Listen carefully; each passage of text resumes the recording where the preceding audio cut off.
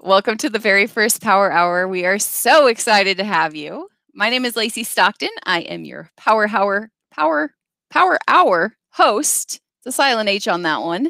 And today we have Scott Stanford, our commercial energy advisor and former home builder, who is going to be joining us. So we're in for a treat. Chat in the comments. I can see him, and I will share your questions with Scott. Let's do this.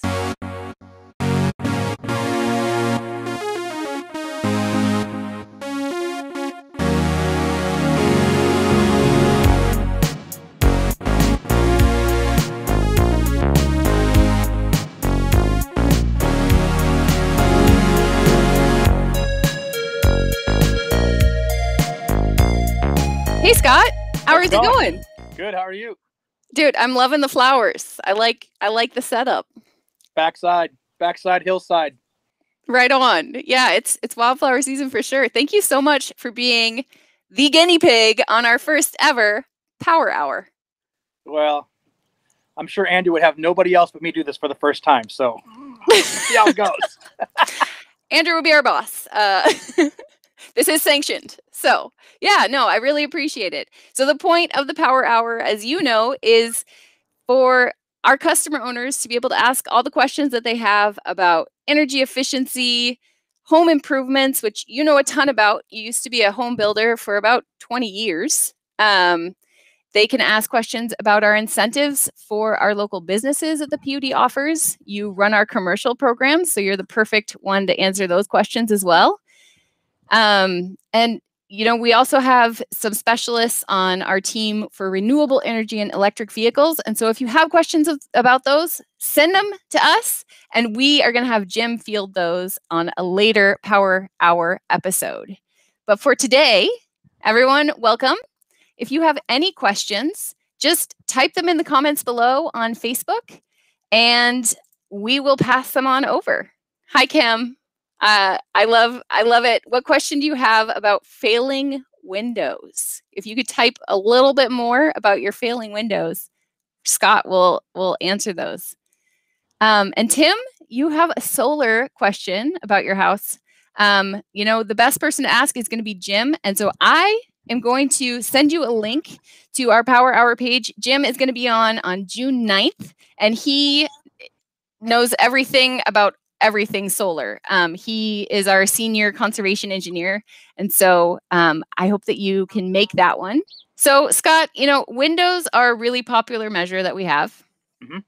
Kim's asking about, you know, what happens when my windows fail? Well, I mean, it could be that it's actually leaking water into the house. The seal around the window where it's attached into the house is broken. Could be that the seal between the panes has lost its seal, and it's getting, you know, condensation and stuff like that inside there. You know, windows are one of our more popular residential upgrades. They're going to help with air infiltration for sure. You know, you get a lot of other non-energy benefits. You know, it can make it more quiet. You can tint it so it you know, makes it cooler in the house. There's just lots of, you know, plus the aesthetics of just, you know, something new on the outside of the home. Yeah, thanks. It looks like Kim is asking specifically. So she has a residential window. So in her home, she had new windows installed in 1991. So they're going on 30 years. At the time, they were pretty efficient vinyl windows, but they're just not performing as they used to. Mm-hmm. Would those qualify for her to get some rebates from the PUD? Unfortunately, I don't believe so. I know for sure on commercial they don't.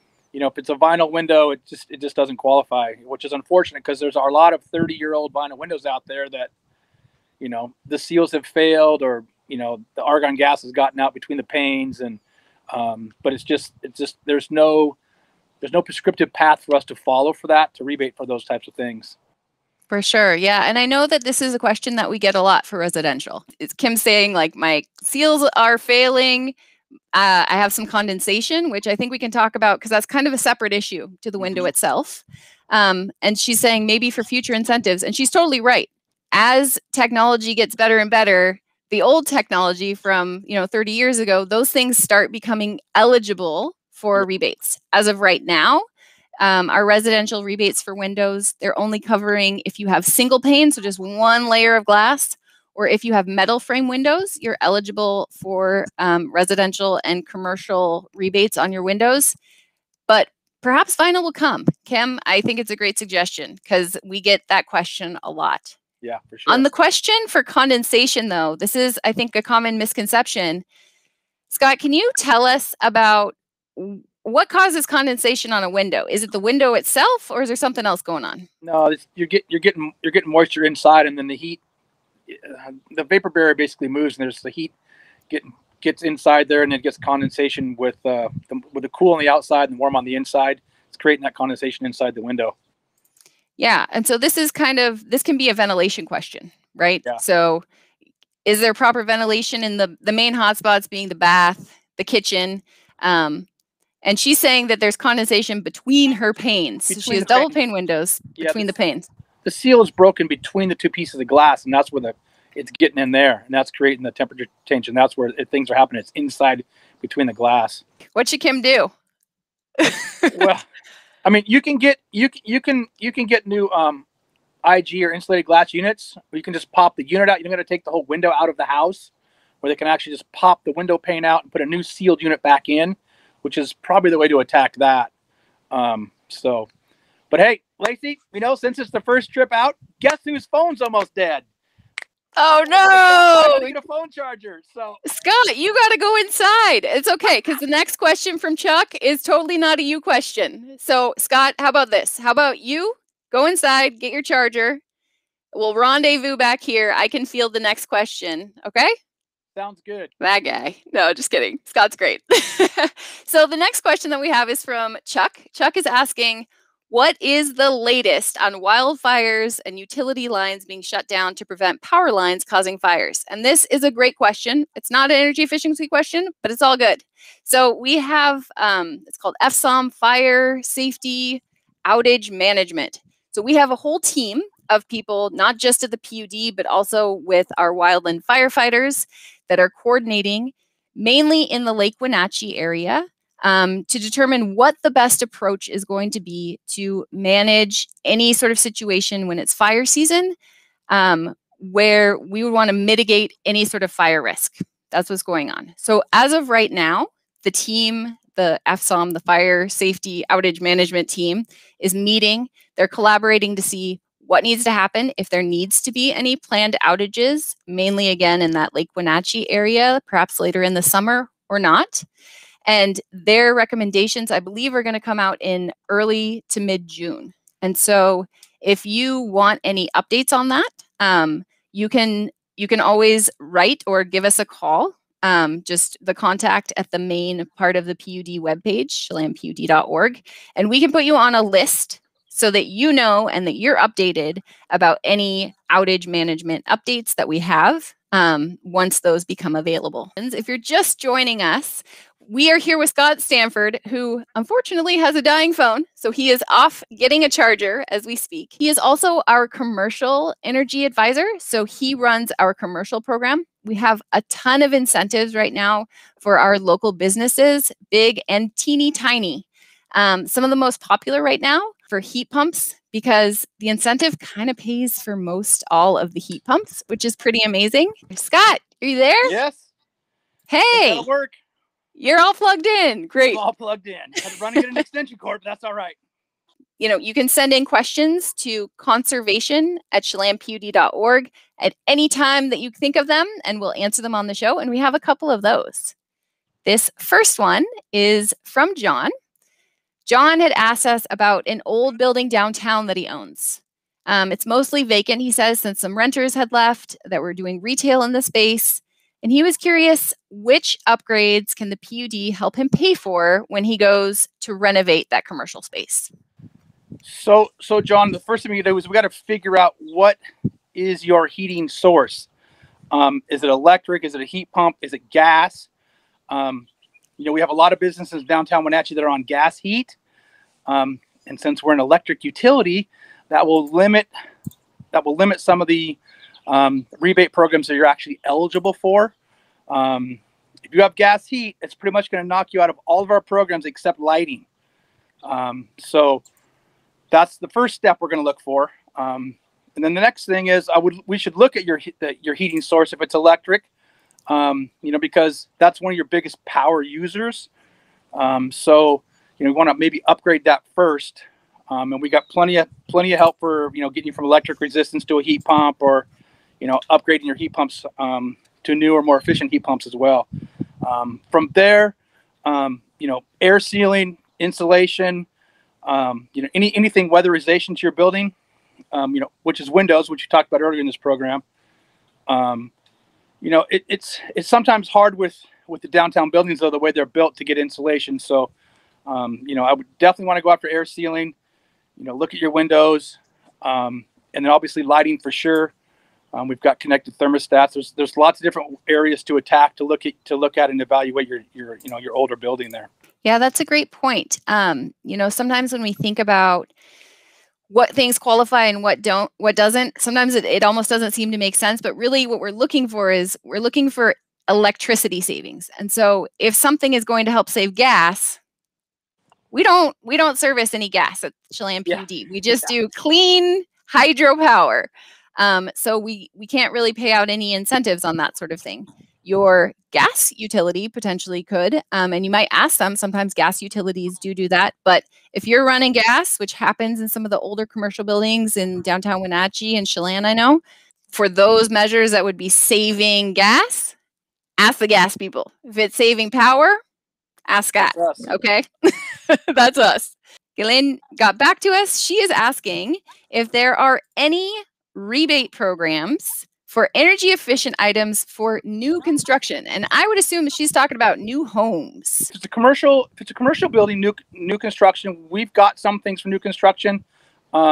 Lighting, ductless heat pumps, and heat pumps, even though it's new construction, we got programs for that, as well as we have PTAC heat pumps.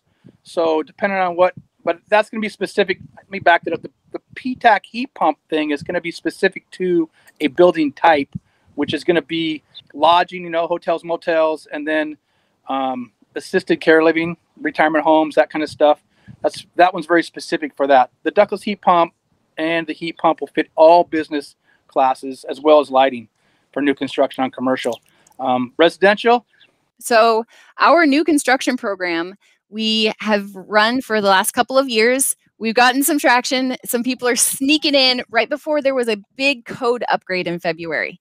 So if you have your new construction permitted before the code change this February 2021, then you get to sneak into our old new construction program, which the details are on our website. If you have a building permit for new construction that is after the code change, February 2021, then we are developing a new program that fits with that. And for that, you would want to write to Josh. Josh is, as we speak, designing our new construction for residential, for new homes program. And that just depends on how much better than code your building will perform. So he's a great resource for that. So I'm going to go to a couple other questions that people wrote in before the show to conservation@chelanpud.org. We have one from Anna. Anna says that she's been hearing about hybrid water heaters, and she's asking, how are these things different than the stuff that we probably all have in our closets or basements or garages? Scott? The big thing that for us is that, it uses considerably less energy to heat the same amount of water, which is kind of what we're looking for as electric utility. They are different, and they're kind of need a specific area. They're a little larger than your basic electric hot water heater. And they need more space. They need a bigger area around them, the way they function. You can put them in tighter spaces, but you're probably gonna have to spend some extra money to get it vented out to the outside. A lot of people put them in the garage because they work really well, in non-conditioned spaces to start with. So, those are some of the bigger differences between, the hybrid hot water heater and the, old standard electric one. For sure. Why would somebody want to get one? Because when I think about hot water heater, I'm like, oh yeah, where's that in my, like most people, they don't care. As long as there's hot water coming out, it's a win. Yeah. So why go hybrid? Well, mostly energy savings, I'm thinking. And, a lot of times, the older homes, they stuff them in a small closet. And so it's really difficult for you to get that stuffed in that small closet. But if you've got it in a garage or something, that's great, because it's going to actually cool your garage in the summer. The way those things work, it takes the heat out of the air and expels cold air, much like a heat pump. It's a heat transfer deal. So For sure. Yeah. I mean, in the right spot, a hybrid water heater is brilliant, right? Like I'm yeah, thinking of the wine cellar that I don't have. It would be a perfect spot because it keeps it cool, it keeps it yep, dehumidified. It's essentially free cooling for this, fantasy wine cooler yeah, or exactly. cellar. So in places like that, or if you're an office building and you have servers, those things are Yep, just blowing hot air, put a heat pump water heater next to it and you have essentially free cooling. So yep, there's really smart places to put it. But it's not necessary that you have it in a space that needs cooling. You can vent it or yeah, do other accommodations for it. yeah. And some commercial buildings, like you mentioned, servers is a great thing if you can get it there. Sometimes it's easy just to plumb it into that area if you're going to move one around.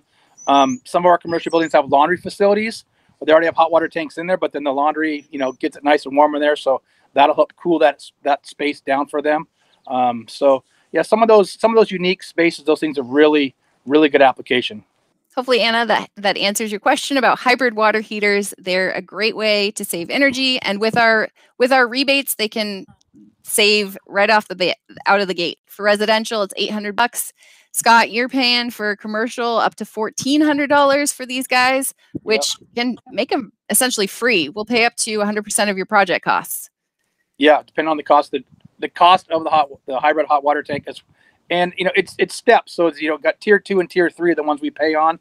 I think it's $1,200 and $1,400 depending on the tier that you have, and that's just some efficiency ratings they have on those things. So yeah, it can be very very cost effective to switch over to those if you have the right situation. So we have a question from Kathy saying, what is PUD doing about bit miners? And that's a great question because bit miners use a lot of electricity and our goal is to save electricity. So it's kind of the opposite of the goal. And to that, Kathy, I would say we have some policies at this super duper long address here, chelampud.org. My PUD services, rates and policies, high density loads. If you were curious about our policy currently for crypto mining and these high density loads are what we call them, you'll be able to find all the information there. Going back, some more questions that came in this last couple of weeks at conservation@chelampud.org. We have one from Jose. He was curious, are there any DIY options that we have, or do we really have to use a contractor to get a rebate? So on the commercial side, you can DIY it. We don't have any specific requirements that you have to use a contractor off an approved contractor list. So we have a lot of guys that will do simple lighting change outs and that kind of stuff. Don't see a lot of DIY when you're doing a complete HVAC overhaul.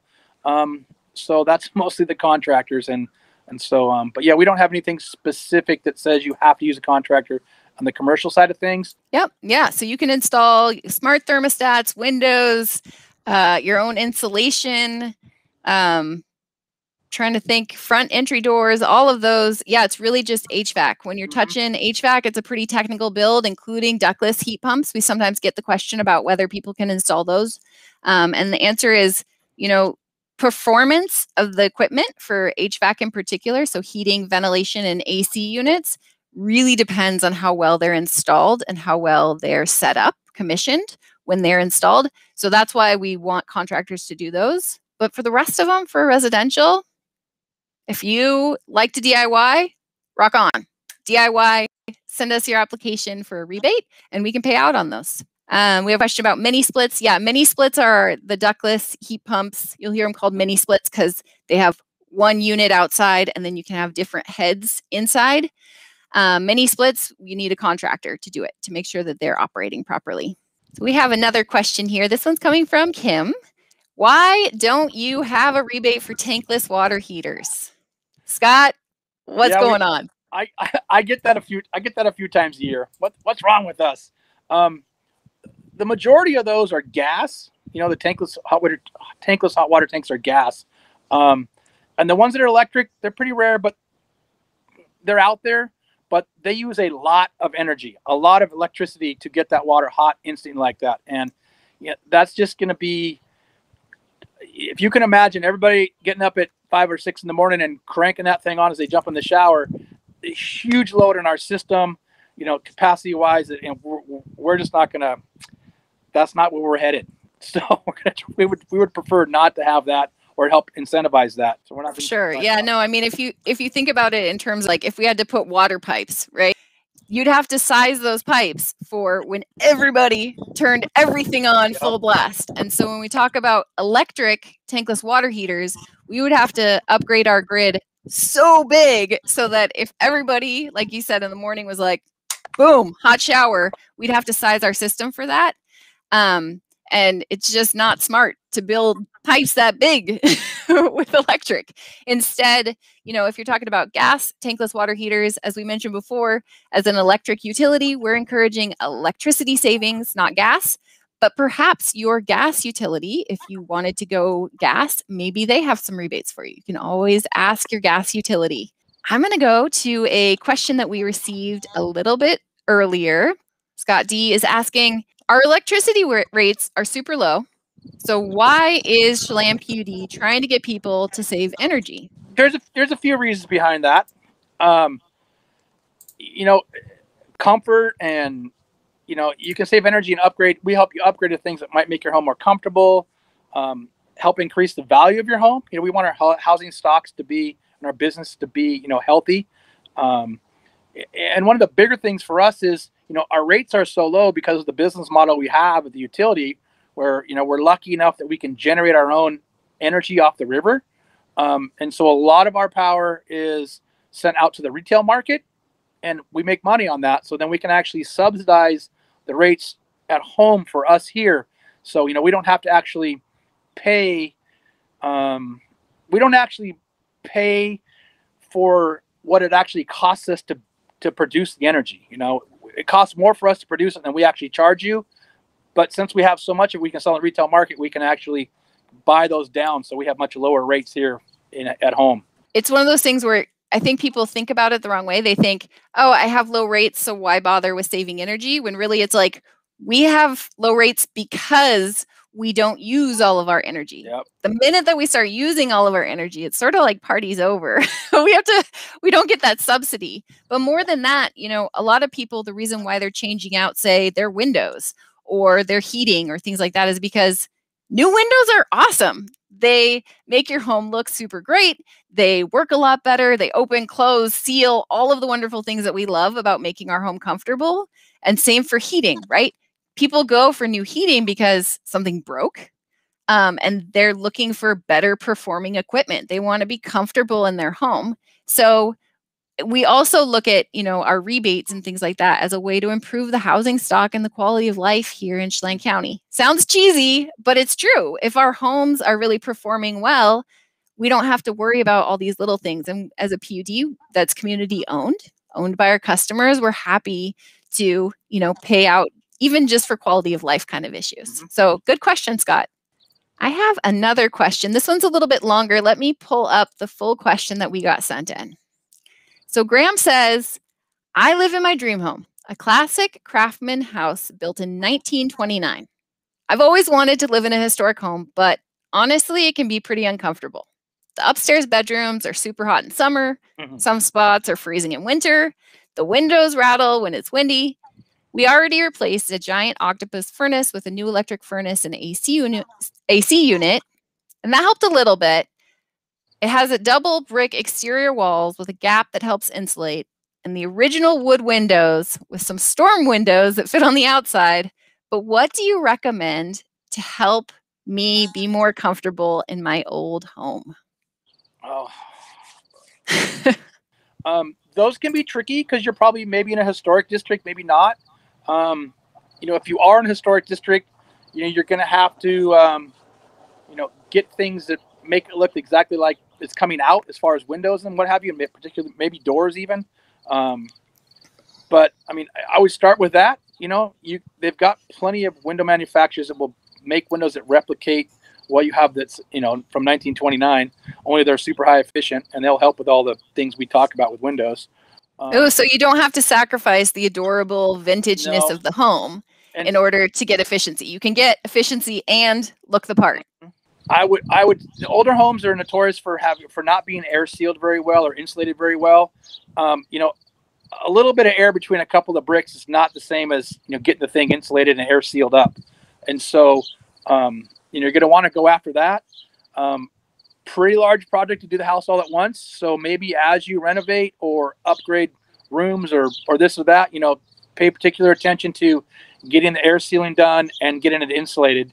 You know, that's really gonna help and make your house a lot more comfortable, and, you know, make your new HVAC system that you put in to replace your octopus much more efficient. I chatted with a couple that they had a house in the historic district in Wenatchee. They loved it. They completely renovated, and they said one of the biggest changes they made is that they insulated and sealed everything. So yes, they you know, swapped out to a heat pump.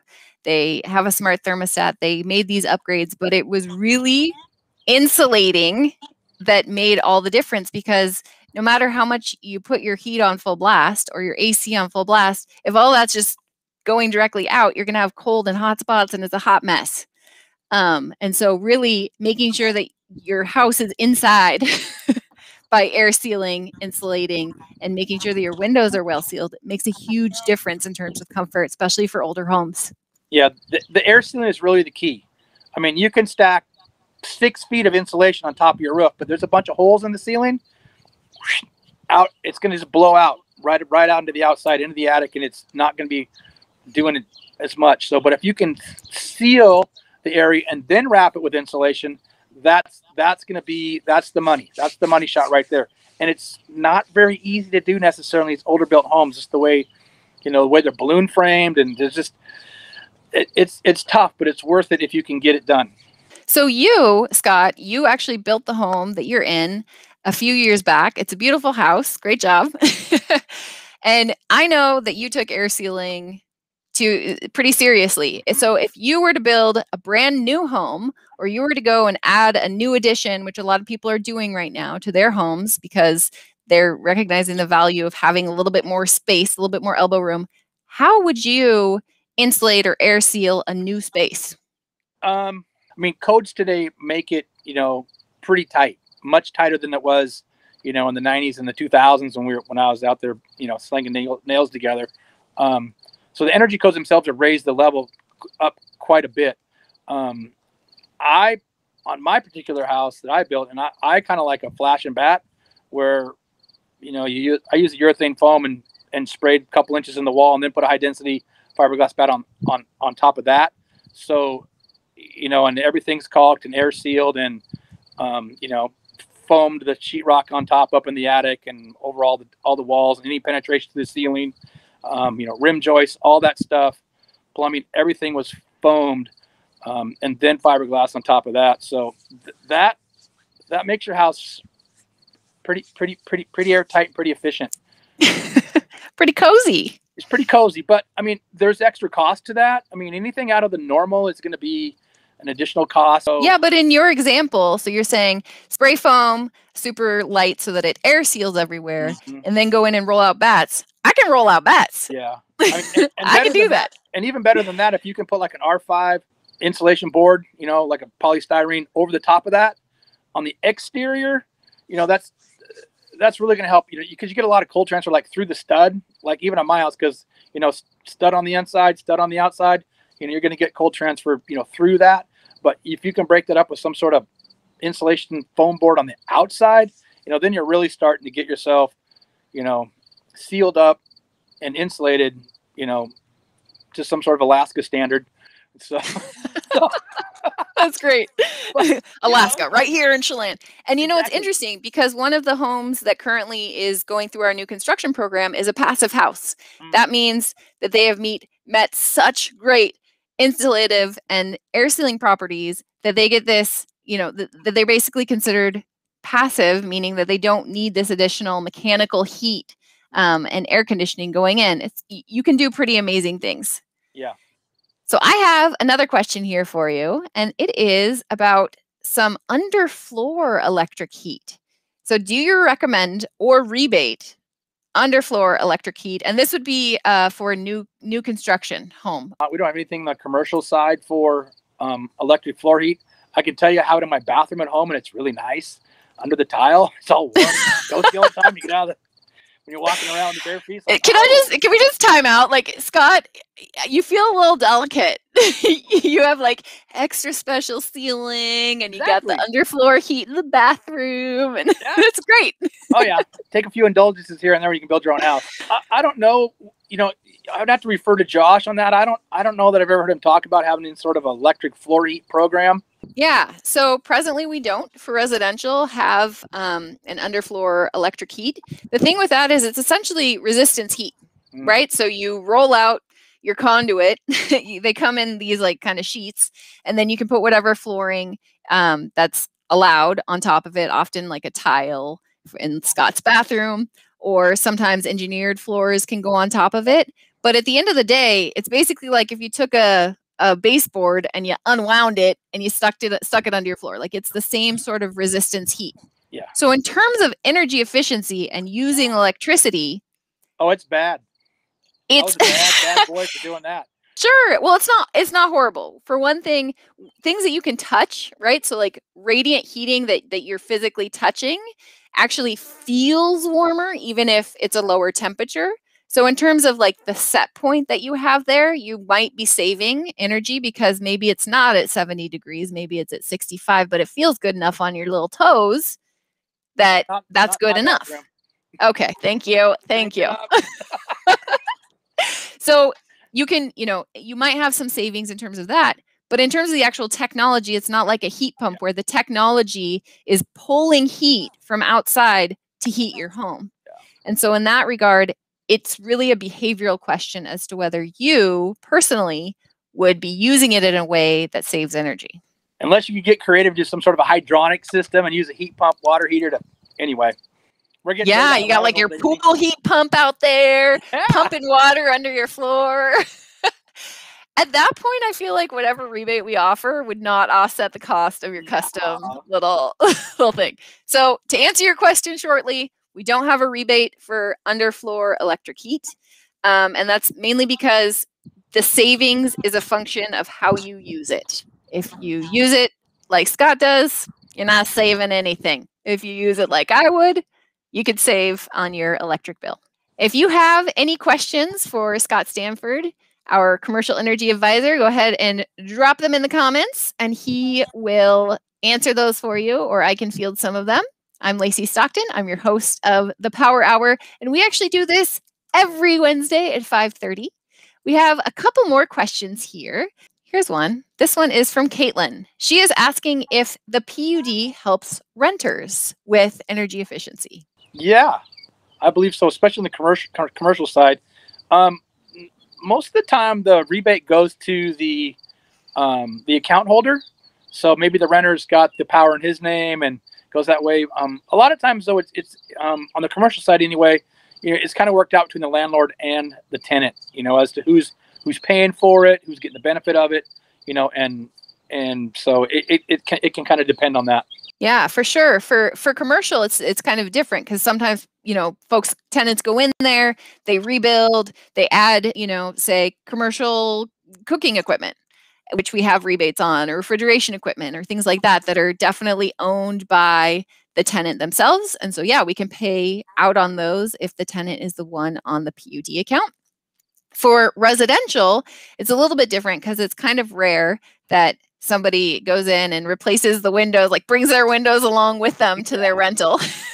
And then when they leave, they take them away. So for residential, it's slightly different. It depends on what kind of rebate. So a good example of a rebate that would work for a rental situation is a smart thermostat. Smart thermostats are super easy to install and uninstall. So if you were renting a home that had central heating, you could bring in your smart thermostat, which helps save energy. And also it's just really cool to be able to set your temperature when you're away or things like that. It's great if you have a second home as well. So you can set the electricity down really low, the temp down really low when you're not there. And then, turn it up so that as you're coming into town, your cabin is toasty warm without wasting a ton of electricity. So for renters, the answer is yes. All of our rebates are available for account holders with the PUD. And the other big service that we offer are our energy audits. So energy audits, we have a lot of renters that just want to know, hey, what can I do? I don't own my home, but what can I do? And what improvements can I make as a renter to be able to save energy? And so that is another great way that you can take advantage, maybe not of a rebate, but of some of the expertise that we have on our team. All right, Scott, we have no more questions in the chat. If you have one, this is the last call. Otherwise, Scott is going to go have some din-din and then warm his toes on his radiant electric heated floor in the bathroom. Any other questions that come up over the next week before our next Power Hour, just send to conservation@chelanpud.org, and we will answer those live. Next week, we have Griselda Gonzalez. She is our energy conservation rep, and that will be bilingual. Same power time, same power channel right here on Facebook. Scott, thank you so much for joining us. Been a pleasure. This is so much fun. I feel like we should just hang out like this, you know? I could wear my headset. You could bring your wildflowers. Thank you, Scott. That's my plan. Thanks a lot. See y'all. All right. Bye.